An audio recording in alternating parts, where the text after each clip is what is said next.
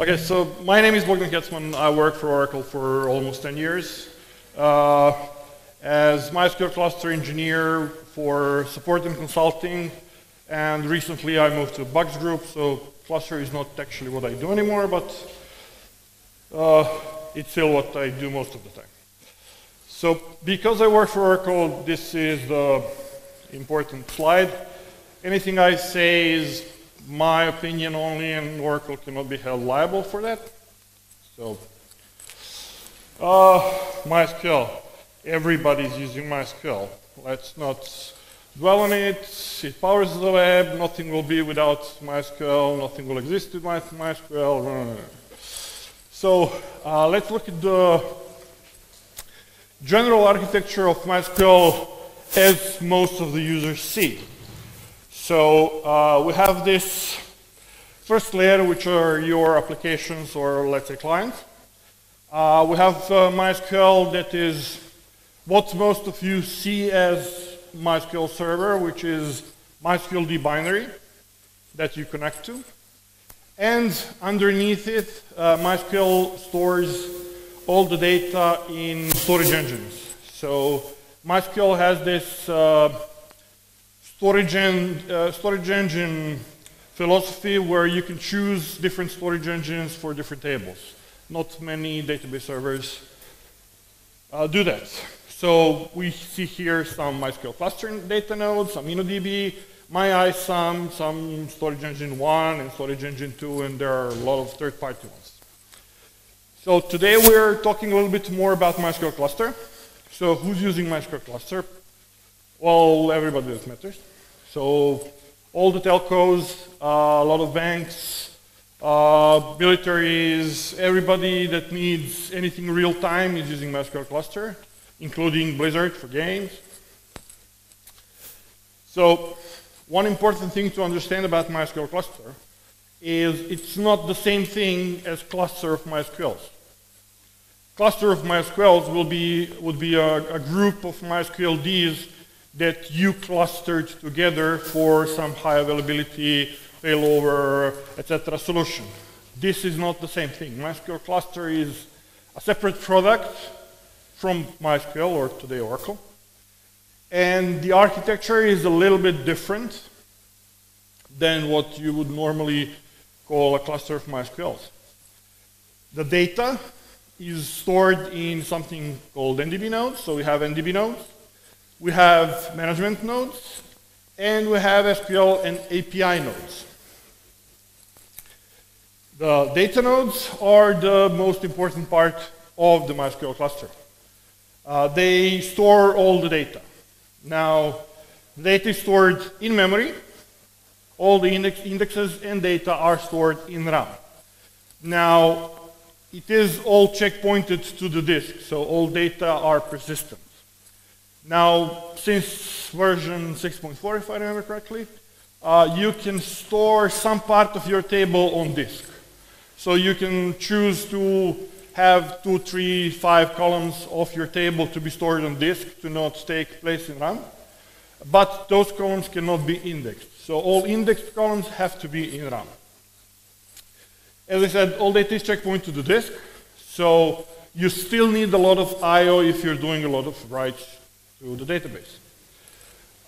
Data nodes do a lot of other stuff than just to hold the data, like transaction coordination, ability to upgrade, online backup. You can do online alter table and stuff like that. Of course, they all communicate between themselves. The management nodes are not that important. They don't do much. They are important and necessary only when the node is starting, because they hold the configuration of the whole cluster. So when a node is starting, it is contacting management nodes to ask what to do, how to do it, and where other nodes are. The other thing that management nodes do is logging. So all the logging that is happening in the cluster is done on the management nodes. They also act as arbitrator to prevent split brain situations. Now, when the cluster is operating, you don't need any management nodes, so the cluster will operate properly if all your management nodes die. To start the cluster, you need at least one management node to be running.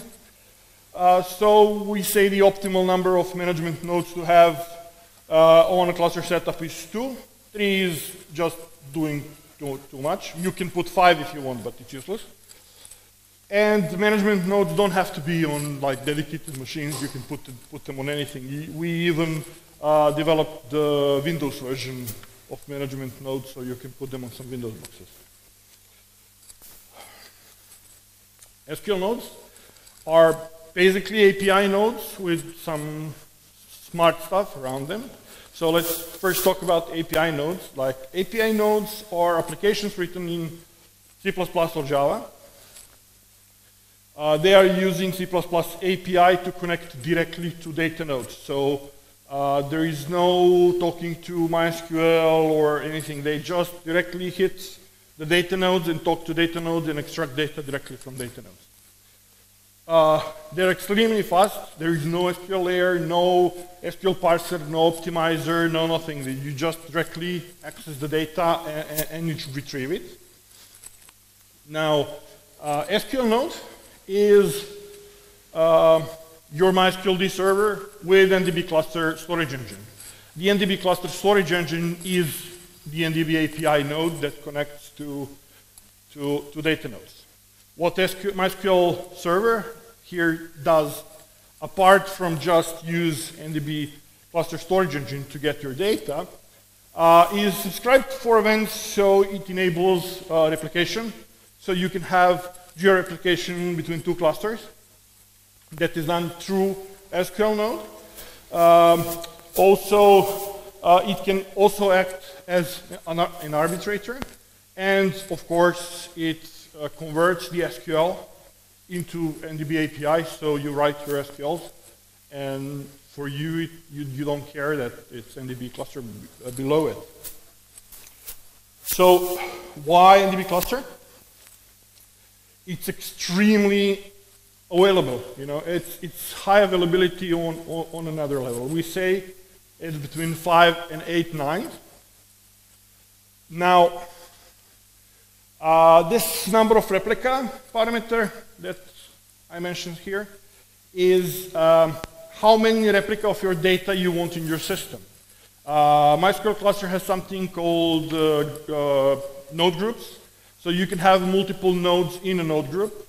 Normally you use 2, but you can use 3 or 4 or 1.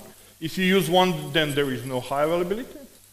2 is the only supported value. So 3 and 4 and 5 will work, but we don't support it. So if it doesn't work, you just write the bug and we ignore it. So when you create a table on the MySQL cluster, the table will be fragmented into a number of fragments. And each fragment will be assigned to a single node. Now, the copy of that fragment will be on the node pair, or if you have more than 2 replicas on multiple. So each node holds a fragment of your data. For that fragment, it is the master node. And also, that same fragment is on the second node as a slave. Every update updates both instances, so your data is updated on 2 places, but it's always retrieved only from the master node. Now, if a node dies, the automatic failover, the node that holds the copy, will become master for the both replicas. So if 2 nodes from the same group dies, well, you have a crash, but if only 1 dies, you can survive. What is very interesting about MySQL Cluster is online backup, online alter table, online upgrade, and a number of other online things that you can do. Now, what is an online upgrade? It means that you're upgrading the version of your database server without any break in work, and you have 0 downtime. So you upgrade from 7.1 to 7.4, and you have 0 downtime. Online alter table, you need to add 5 columns to your table, In regular MySQL within ODB, your table will be locked until the alter finish. In some implementations, in different database systems, you will have a read lock. You will be able to read but not be able to write to that table. But for MySQL Cluster, that table is completely accessible for read and write until during this alter. And when alter finish, you have another 5, 6, 50 columns. So those online things are why almost every single telco in the world uses MySQL Cluster, because they cannot work with downtimes. It's extremely high performant. Now, because data is in memory, the reads are extremely fast. We share I/O loads, so when you write to database, you have to write those changes to the hard drives. So if you're writing 10 gigabytes to a database in an hour, you don't have a problem with any database that is normal, because most hard drives can support that much changes in an hour. But if you want to do 100 gigabytes per hour, you will have troubles finding a proper storage that can handle that much data. Now with MySQL Cluster, you put 10 servers, you get 10 times more I/O, because you're writing data to all 10 in parallel. Data is automatically sharded. That's the fragmentation I was talking about. So there is a number of SQL APIs, SQL nodes that you can have. So for example, you can have 50 or 100 MySQLDs, SQL nodes that your application is using. They all see the same data. When you update the table from one SQL node, all other SQL nodes see that data immediately. And of course, what we are going to talk about today is this NDB API, so direct access to the data nodes. I wrote here the tip that you need to design for the cluster, not just do the alter table from UniDB to NDB cluster. And that's because of these performance killers. So you have a network between your data nodes, and they need to communicate and send data, to one another. And the typical transaction works as this. I'm a client. I connect to one NDB node, and I say, look, man, I need this data. And that node becomes something called transaction coordinator. And then that node finds this data on the cluster between the other nodes, and it retrieves that data and delivers it to you. So you see a communication between the nodes there. Now, if you have a slow network or too much traffic on the network, the stuff becomes slow. With standard 1 gigabit network, up to 10 nodes, you see an increase in performance. Over 10 data nodes, you stop seeing any increase in performance, because adding more data nodes is giving you more I/O and faster access and stuff like that, but the network becomes a problem, and somewhere around 20, you even see the decrease of the performance. Now with the 10 gigabit network, 40 data nodes is the limit where you still see some increase in performance. Now note that for Unix operating systems like Linux and BSD, we had actually didn't look at that piece of code for more than 2 years, but we had direct communication with Delphi cards. Those used to be very popular 10 gigabit cards. So if you have Delphi cards, you can set up MySQL Cluster to talk directly to Delphi cards and avoid some latency introduced by the Linux kernel. If you don't have Delphi cards but some regular 10 gigabit cards, then we use them just like any other card through the kernel. Joins are a huge problem, because to implement a join, you basically do a bunch of nested for loops. And doing that on the network storage is slow. and complex, and slow, extremely slow. Now, we made a lot of improvements in 7.4.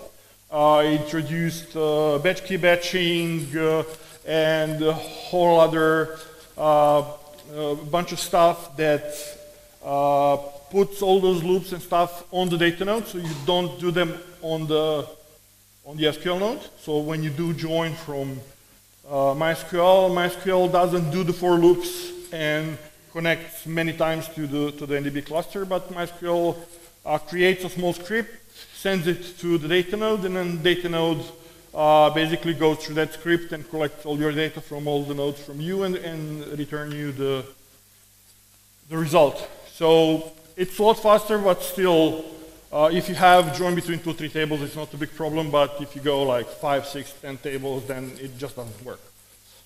So again, designed for the cluster, don't just do the outer table. Virtualization is great for testing, but if you can run your database server on a virtual machine, you don't really have a problem with performance. Blobs. Now, we fixed the problem with blobs mostly. Until one huge project that we had, blobs we thought they worked, but actually they didn't. So we mostly fixed them. So in 7.4 you shouldn't have performance problem with blobs. But always when you work with blobs and you have problems, check the bug database. MySQL Cluster is very scalable. At the moment we support up to 254 nodes. The 2 are special IDs, so you can't use them. What we can do is add data nodes online. So you start with 2 data nodes, and you grow, so you add 2 more. You do that without interrupting the workflow. Everything works. Next, you need another 4. You add another 4. Again, it's online. You don't have any interruption in your work. So with adding data nodes, you not only increase the storage you have, because everything is in RAM, so in order to store your data, you need to have RAM for all the data and indexes. So adding more nodes gives you more data space, but also increases IO performance, because you write parallel to those disks too. And of course, we support geographic replication. I already mentioned that. It's 2-channel through MySQL dnode. Now, how you can access NDB cluster data. So standard way is using SQL. It's great. You can write complex queries. They work. Maybe they're slower than in DB. Maybe sometimes they will be faster, but it is simple and it works. Now, because people need more and need performance, and people don't like to learn SQL, and everybody is in NoSQL, and people like JavaScript and stuff like that, we added some other ways to connect to NDB cluster. So you have memcached engine that is a plugin, a storage engine for memcached server. So you install the memcached plugin into your memcached server, and your memcached server stores and retrieves data from NDB cluster. There is also an NDB API that I mentioned, which is a C++ API. And there is ClusterJ or ClusterJPA, which is the NDB API implementation of the JPA. Now, normally, when you use JPA, it will go through JDBC and then through ODBC and connect to MySQL. Now, if you're using cluster, you can decide to use the other path and go through ClusterJ, which is the Java implementation of the NDB API. There is also LDAP client for MySQL cluster that is using basically NDB nodes, NDB cluster for the storage of the LDAP. Unfortunately, this is not open source or free, but I can tell you that when we wrote it, we had a problem with our colleagues in Sun because it was much faster than any LDAP implementation Sun was able to provide at that moment.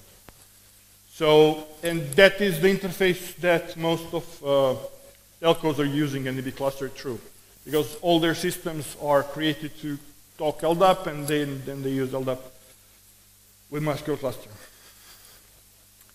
So this is the cluster stuff.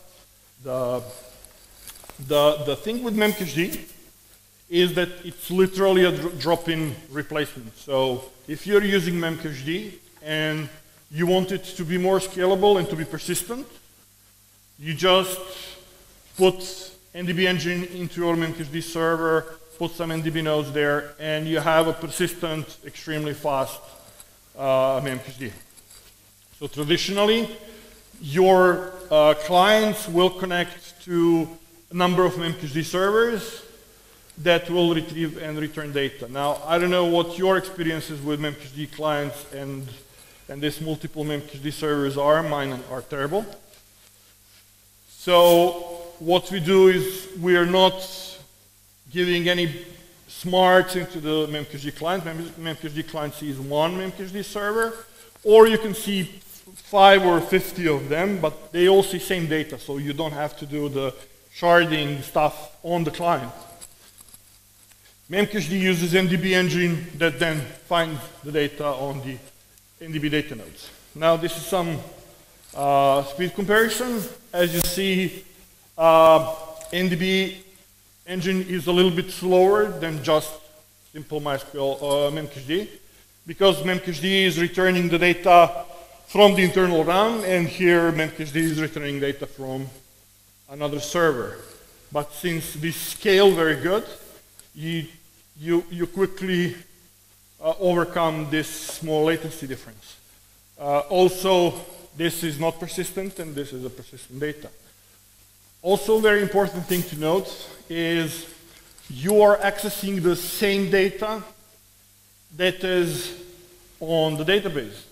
So one part of your application is doing SQLs and doing some inserts and updates and everything else, and some other part of your data is just retrieving key value stuff from the same database. There is no need to do any invalidization of your cache. You just always have the fresh data. How it works is through this configuration schema, where each memcached key is split with a semicolon, and then you have a table where you say for this prefix use this table value for the key and this table value for the value. Node.js, I hate it, but it's very popular and a lot of people use it. So what we did is we created a plugin for Node.js that access cluster directly. So this is basically how it looks like.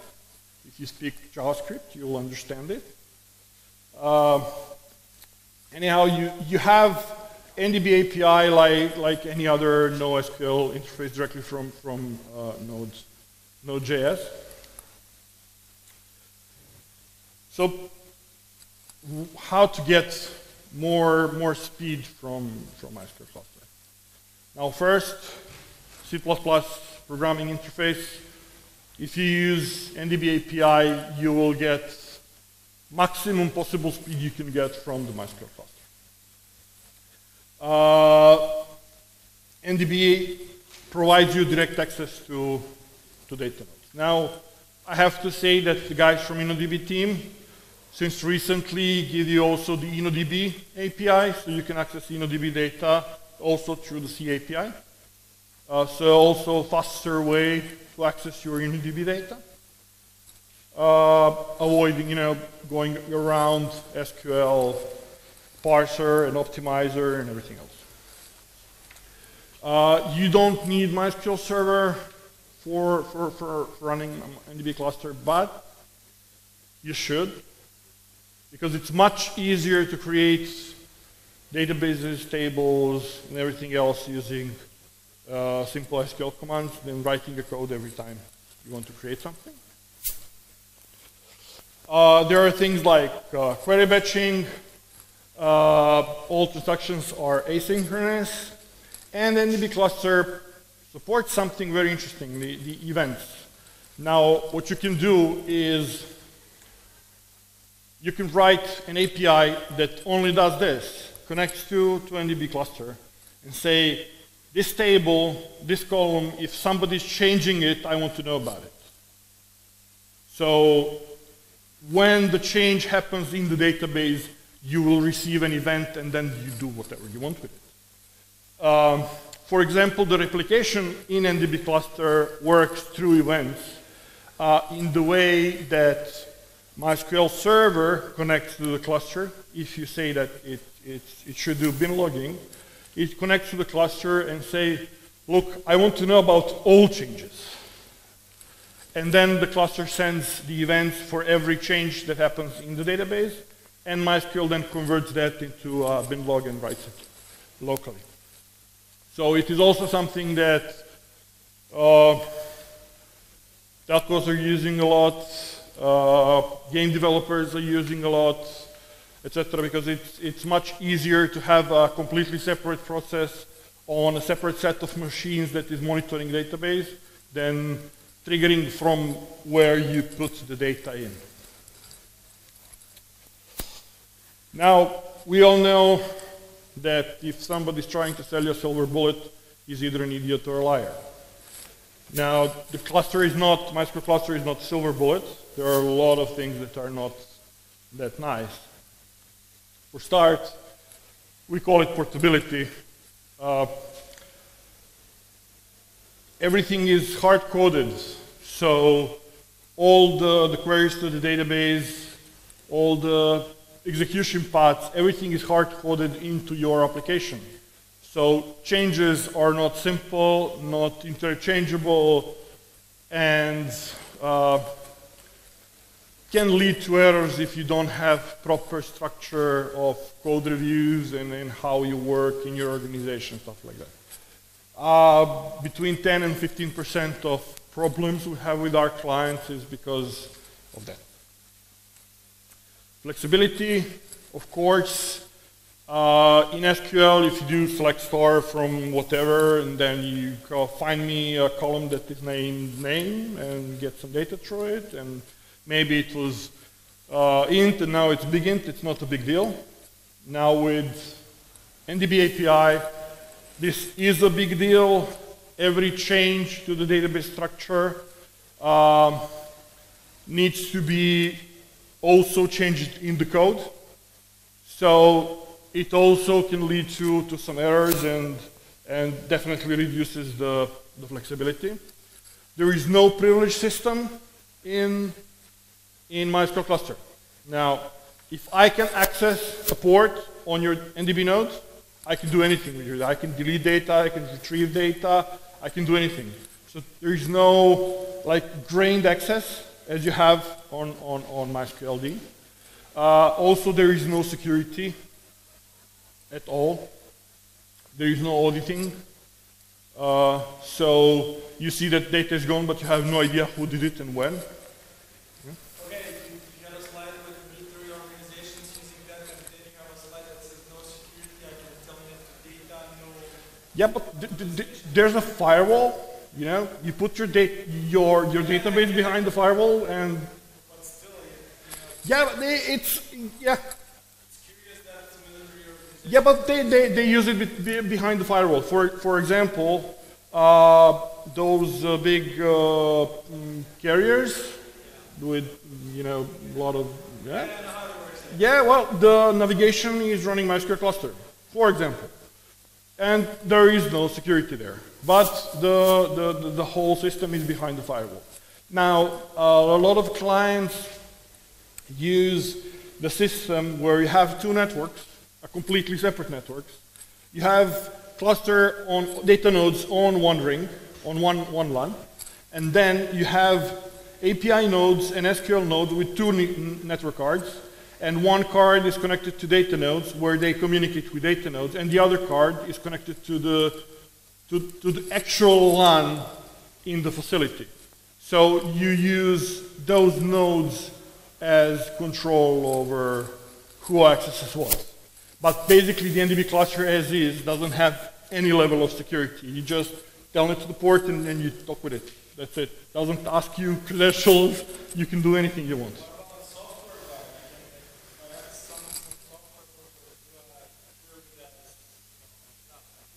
Sorry, I didn't get you. Yeah, if you have a bug in your application, if we have a bug in MySQL D, and we used it. Well, it's what it is, you know. If you have a bug in the software, yeah, if somebody can exploit that bug, it can get to your data. But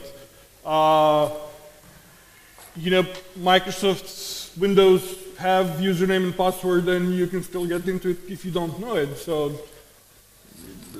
where bugs are a whole different story. So no triggers, no views, no stored procedures. So a lot of things doesn't exist in NDB cluster. Security is extremely important part of what's missing. And as far as I'm aware, it's not the part that will ever change. Because auditing and security take time. Not time to develop. It's actually quite simple to develop it.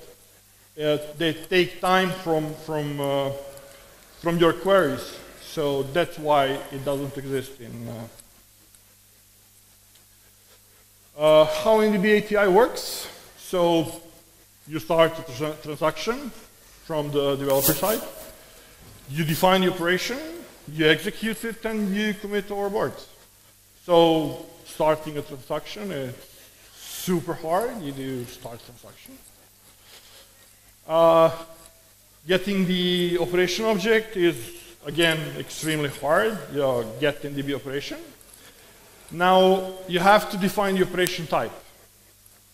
And you just call one of these methods to define the operation type, what operation you want to do.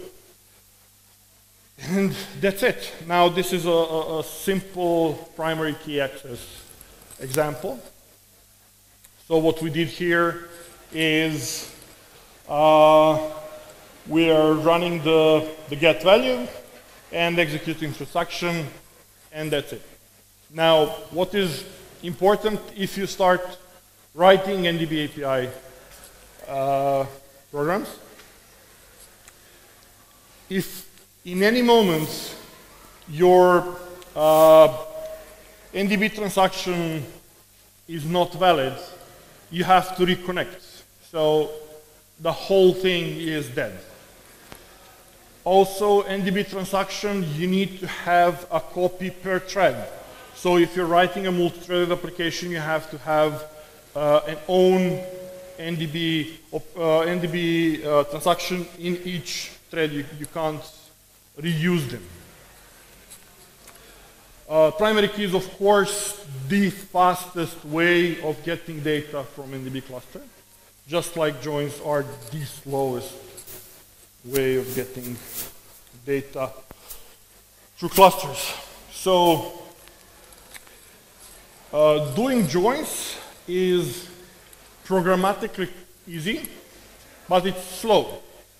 Now, the major problem with joins in cluster is not only that the data is spread on the nodes that are on the network. It is not only that the problem is you cannot dynamically change what you do. When you do join from inside SQL nodes, the optimizer will look at table statistic at that moment in time and decide the best execution path for that moment in time. That best execution path will change the way your data in your tables change. You can't do this with NDB API. You have to decide the execution path in the code time, and you cannot change it. Or you can implement, of course, you can ask for statistics and should do this or that part, but that's almost nobody's using that. The way a lot of us do this, how we decide what the execution path to use, is we use MySQLD, we run explain select, blah, blah, blah. We get the execution path MySQLD will choose, and then we implement that execution path with maybe some tweaks, but that's the fastest way to get the working join.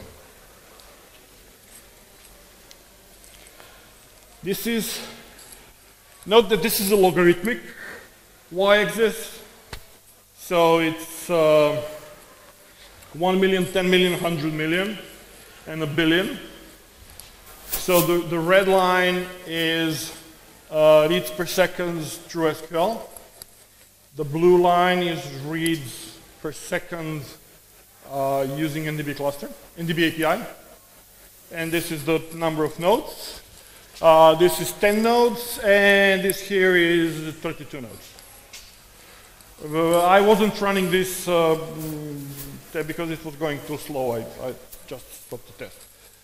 But as you can see, from 300,000 queries per second, you get to 12.5 million queries per second just by using a different approach to your data. Of course, this is primary key access, both.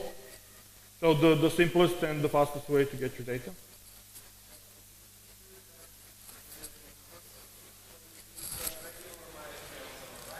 This is select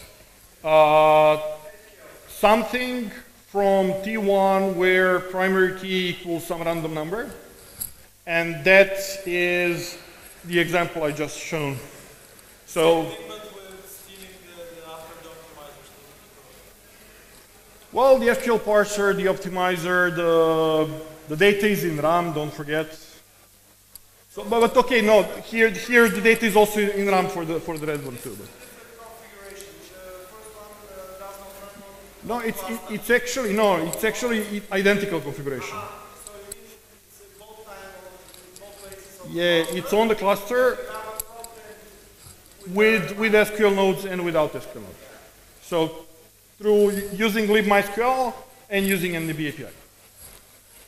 So I think the difference is explaining why we have this stuff. And that's about what I have for you today.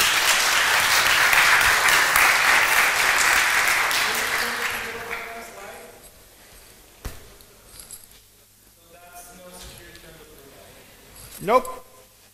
No security, yes security. No security, yes security. Yeah, but there is also auditing. You have auditing in MySQL, you can have auditing. You have a whole bunch of other things. You have bin logging, you don't have bin logging here. And any other questions? So we try to migrate our existing application RDBMS to MySQL Cluster, and after some time we realized it's a completely different thing. So yep. we jumped to Galera and other stuff, and we're not happy really with yeah, that's what I said.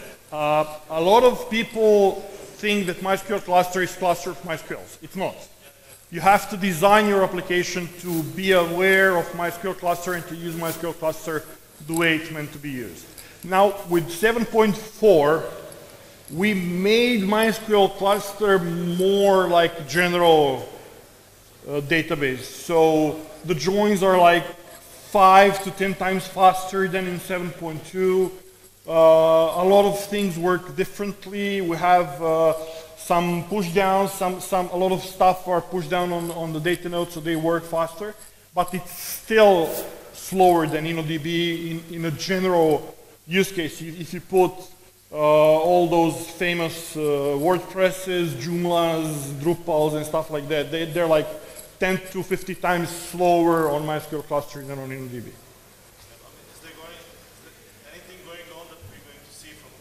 No, no, no, no, no, no. What we did in 7.4, that's about most of what is possible. And of course, we are going to improve performance, but making it more general use than what we did in 7.4, I don't think it's possible. Of course, who knows what is going to happen tomorrow, but basically we are improving the performance. But what's your personal opinion about Galera synchronized cluster? the guys from Percona did a great thing with Galera. It's great, it works nice while it works. When it stops working, you have a problem. The only suggestion I can give you if you are using Galera, pay subscription and get support, and always have support for MySQL. It will save you a lot of money and a lot of trouble. One question, downtime, when you add a node to the cluster, with Galera, we just wait for it. There is no downtime with MySQL Cluster, no downtime, no, not a millisecond.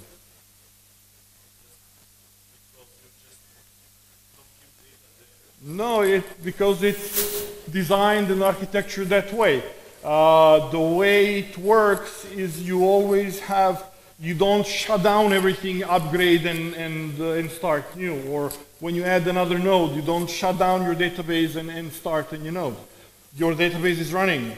So when you do an upgrade, for example, all your data is on 2 nodes, at minimum 2 nodes. So what you do is you shut down one node, the other node is working perfectly. You upgrade that node, you get it back. You shut down the other node, you upgrade it, you get it back. So the whole system is working perfectly. But yeah, I know, I know, but I think it's not professional for me to now give you a whole bunch of stuff why Galera doesn't work. Because I work for Oracle, so it's a great product.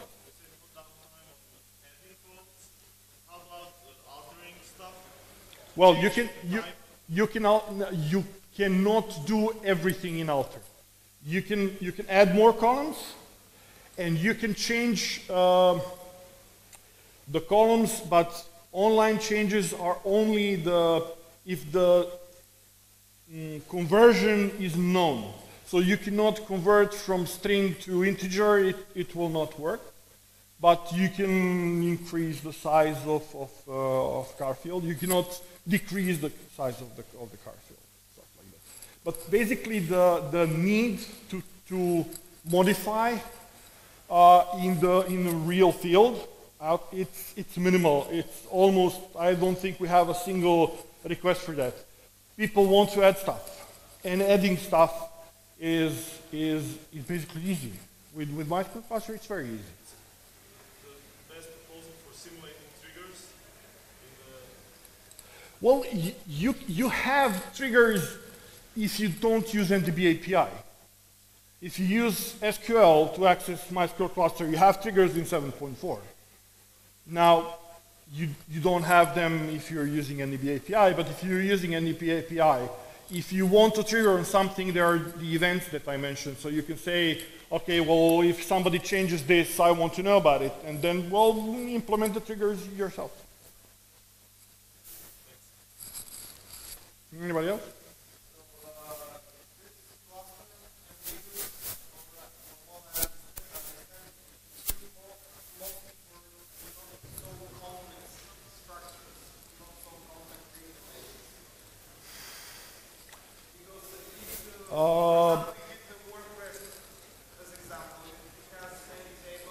Well, if we take WordPress and Joomla and those type of applications as example, those are the people that were made by people who doesn't know how to write SQL.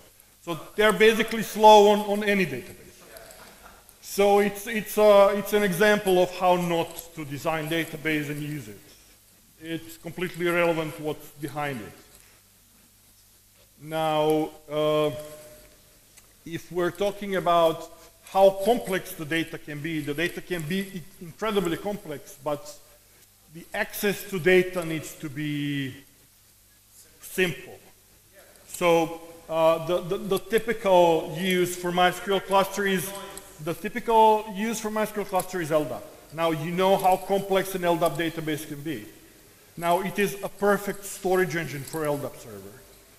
And LDAP servers are extremely complex databases, and usually very slow. But if you use MySQL, they are extremely fast.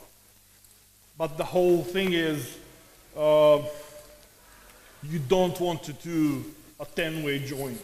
If you want to do a 10-way join, then think of either other way to organize your data or the other way to access your data, whatever, if you want to use cluster.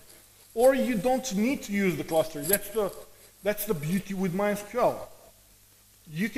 Those data you can store in InnoDB and replicate it between your SQL nodes. And you will have your data that you want to access to join locally on SQL nodes in InnoDB with all the InnoDB buffering and all the beauty of InnoDB. And then the data you use often and need often, you keep in MDB cluster. And access in all three ways in the same time, because in some parts of application it's way easier to use SQL. In some parts you want to use NDB API. In some parts you want to use memcached. We have a bunch of clients that are pushing data directly from MySQL cluster on the web using memcached plugin for Nginx.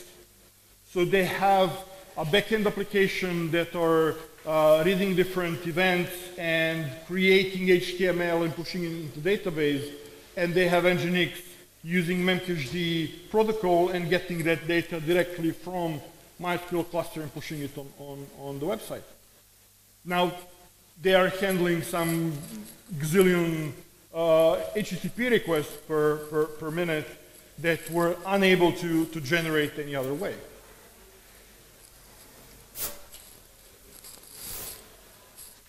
That's it. We're done. Thank you.